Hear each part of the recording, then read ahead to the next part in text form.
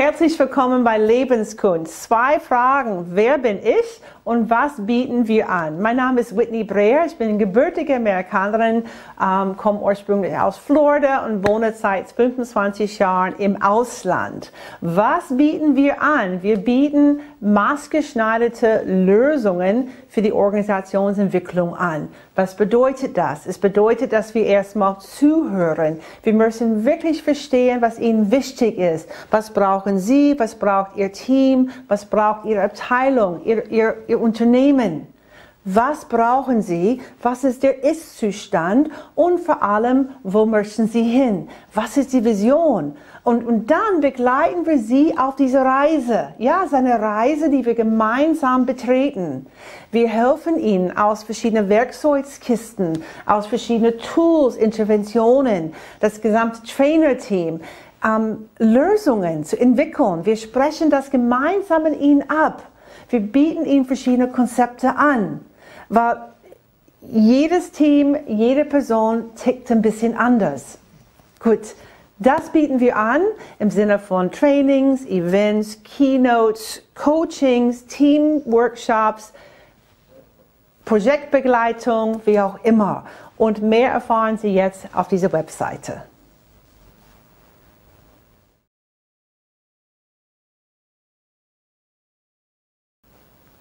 Was motiviert mich?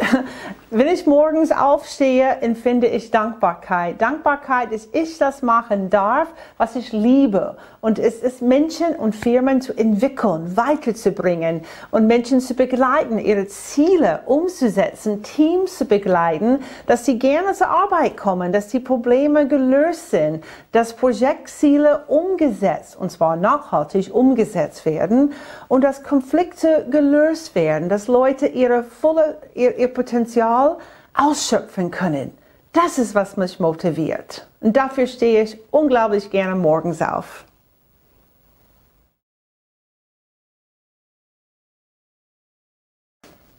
Was bedeutet Lebenskunst? Zugegeben, vielleicht lese ich Lebenskunst mit meinen amerikanischen Augen und Ohren. Lebenskunst bedeutet wirklich übersetzt the art of living. Und ja, es ist eine bewusste Entscheidung, wie ich mein Leben lebe. Ich übernehme die volle Verantwortung für mein Verhalten, für meine Handlungen und ja, für mein Leben und für die Entscheidungen, die ich treffe oder nicht treffe. Und Resilienz ist auch stark mit Lebenskunst verbunden. Resilienz, die Fähigkeit, nicht nur wieder aufzustehen nach einer Krise, es ist die Fähigkeit, nach einer Krise stärker zu sein. Weil ich habe meine Stärken eingesetzt und ich habe was gelernt. Und ich bin für die nächste Krise vielleicht besser bewaffnet und vorbereitet. Das ist Lebenskunst.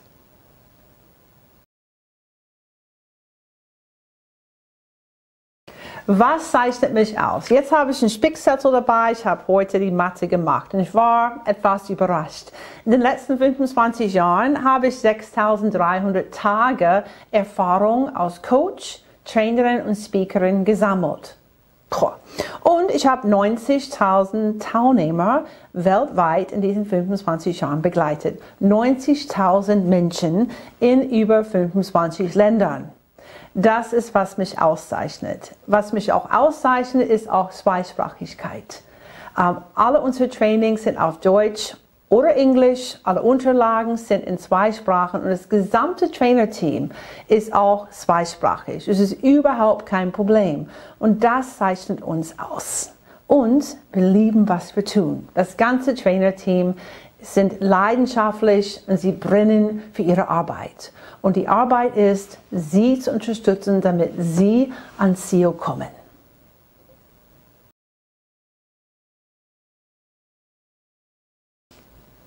Worauf lege ich Wert? Was ist mir wichtig? Ich lege sehr viel Wert auf Kreativität.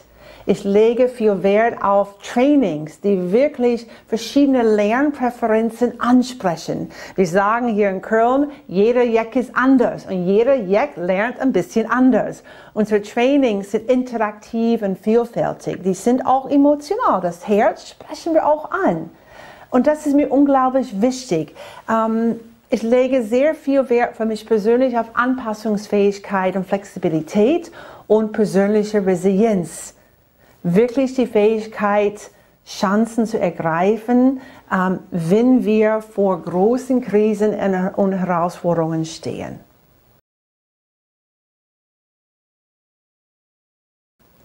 Was ist mir wirklich wichtig, dass die Kunden, dass die Teilnehmer aus einem Training oder Coaching oder Team-Event mitnehmen? Ich möchte, dass das Gelernte erfolgreich und nachhaltig umgesetzt wird. Punkt. Ich möchte, dass die Freude am Lernen haben und ich möchte, dass sie auch wissen, nach einem Training, dass das Gelernte und das Umzusetzen, dass eine Lernkurve damit verbunden ist. Eine Lernkurve heißt, es wird vielleicht nicht perfekt sein. Und wissen Sie was? Das ist okay. Ich lerne daraus und ich darf auch Fehler machen. Auch bei der Umsetzung. Wenn ich daraus lerne und ein Tick besser wird. Und was wir auch im Training auch betonen, ist die positive Psychologie, dieses Freude am Lernen und das Positive zu sehen und mit einer großen Prise Optimismus und Humor und Spaß dabei.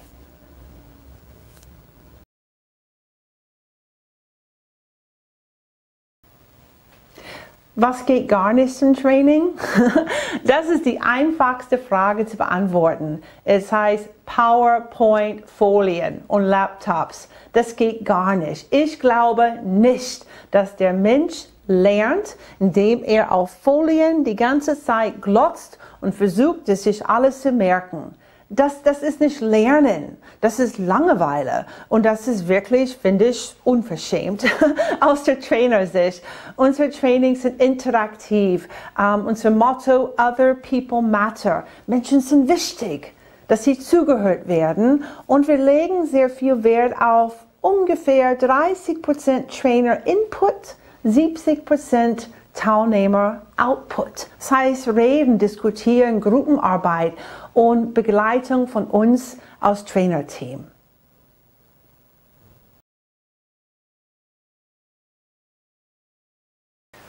Und nun, wie geht's weiter? Schreiben Sie uns eine E-Mail, rufen Sie uns an, nehmen Sie einfach Kontakt mit uns auf und wir freuen uns sehr auf das erste unverbindliche Gespräch mit Ihnen. Wir hören zu, wir stellen Fragen und möchten einfach mehr erfahren, wie wir Sie am besten unterstützen können. Wir freuen uns sehr auf die Zusammenarbeit mit Ihnen.